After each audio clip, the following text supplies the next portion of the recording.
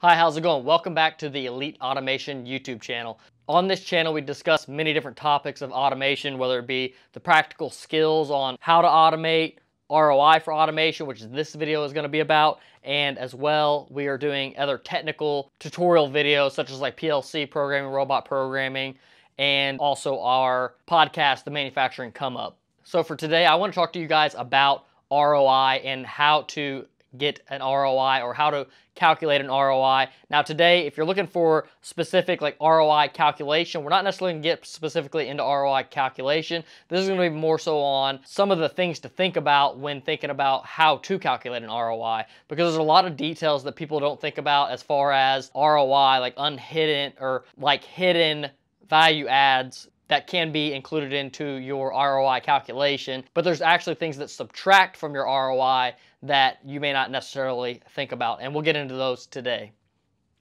So first thing we'll start off with is the positive ROIs, right? We're always going to start off with the positive things here. I'm going to list off 4 different things that could potentially be a positive ROI. One is cost savings. Another is production throughput. Another is solving labor shortage issues. And a fourth one is quality. So that's just 4 to name off some positive ROIs. Now, all 4 of these reasons are big enough of an ROI that they may be the reason you are looking to automate your operation or looking to procure a new piece of capital equipment. And depending on your company and depending on your struggles that you're dealing with within your company right now, these may be different for you. It's going to be probably a combination of a few of these different things. And, you know, obviously, like, you have labor shortage issues, but if there's no ROI for the automation, then you still can't do it, right? Even if it sounds nice to solve your labor shortage issues. So first thing we're going to dive into is the cost saving side of things. The number one thing that is going to be the cost saver is your employee associated costs. Now, when people think about employee associated costs, they generally are thinking about labor. Now, don't get me wrong, labor is a huge portion of the employee associated costs, but there are some other things that will definitely add up probably at least another 10% more to the labor cost. So you have your labor cost, and this is going to be different for every company, so keep this in mind. Like, if you pay your employees $15 an hour versus $35 an hour or $25 an hour, that's going to obviously change your calculation. And also too, you might have a different range of pay scales. Maybe you have 3 people on a line that are making $15 an hour, and maybe you have 2 people that are at $25 an hour, and you have 1 person at $35 an hour. This calculation can be very dynamic. So one of the quickest, easiest things to do is to calculate how much an employee is costing your company. Now, one of the first numbers to go into that is their salary. The next thing to think about is insurances, any type of taxes that you're paying. A couple that are not necessarily thought of by a lot of companies are your injuries and costs of hiring a new employee. And when it comes to hiring a new employee, there's things like training and your other resources such as HR and management members that need to interview the candidate, and then the whole entire onboarding process. And injuries could be a very, very big thing. This is actually one of the reasons that we've automated for some customers. Maybe the process that they have is a very, very dangerous process. Maybe they're dealing with some type of sharp blades, or for one example, we've done some work for a steel company, and there are dross pots, which are basically molten vats of zinc, I believe, and there's basically a robot that's removing the excess material off of the top of this molten pot. And if somebody falls in there, it's lights out, game over. So something like that is somebody's life, right, which is the utmost importance. And then you have potential costs that goes into that, right? There might also be lawsuits or severance pays or whatever goes into those type of scenarios. So for people who have very dangerous processes, injuries is actually probably one of the top priorities versus just your cost savings, your production throughput, labor shortages, quality. Those are actually coming second to the injuries. The next thing I want to bring you guys to is production throughput. So there's 2 versions of the production throughput, right? One, you could do more in less time. So if you're putting out 10 parts a day, now maybe you can put out 15 parts a day. Or for a lot of our customers, they're high production, so it's 15,000 parts versus 10,000 parts in a day. Next, you have your production throughputs. One, you could do more in less time, which means if you have changeovers and you have to switch from model to model, you're able to execute an order and then move on to the next thing in a shorter period of time. Now, that also adds into the fact that you can output more per day. And when you have total outputs that are higher, now you're able to sell more. You know, maybe when it comes to throughput, you have two things that you're trying to accomplish. One being you're not getting enough product out to your customer, or you have a sales team that's looking to drive more sales for your company, and you know that once you start landing these new orders, you're gonna have to produce more product. And this leads me into the next thing, and has been a huge impact in our industry, for the entire manufacturing industry for the past couple of years now, and that's labor shortages. You know, we're seeing labor shortages everywhere. All of our customers are buying automation because of labor shortages. We have projects that were slated to be 2 years out that are today, because labor shortages are so bad. We had one customer that was down 50% employees, which resulted in them not being able to put out enough product for their customers, and they produced product to big names like Ford. And when you're producing product for a company like Ford, you can't deal with having labor shortages and not being able to output your product.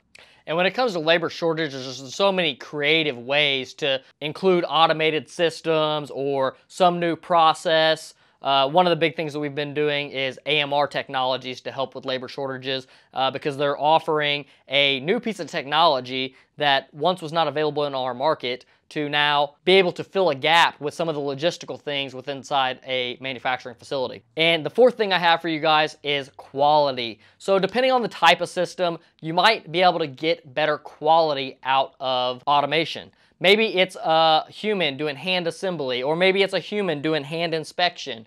And you can add things like vision systems to a piece of automation, or you can add other testing type of pieces of equipment. Sometimes this is a project in itself. People are buying capital procurements just for quality alone. They need to do some type of test to ensure that the product that they are outputting passes all inspections for their customer. And it may be leak detection units for automobile industry. It might be vision inspection to detect chips in paint, or injection molding where there's short shots. There's so many different use cases for things like vision systems and automation for correcting your quality issues. And depending on the companies that you're providing to, they may have huge penalties and can even cancel your contracts for quality issues. So that's a huge ROI in itself. The next topic I want to bring you guys into is ROI neutrals, which are things that could be bad or could be good. So for one of the main things I have for this is maintenance. And think about this for any type of pro or con you may have with a piece of procurement. Maintenance, let's say you're going from being a human-only operation and you're adding a piece of automated equipment.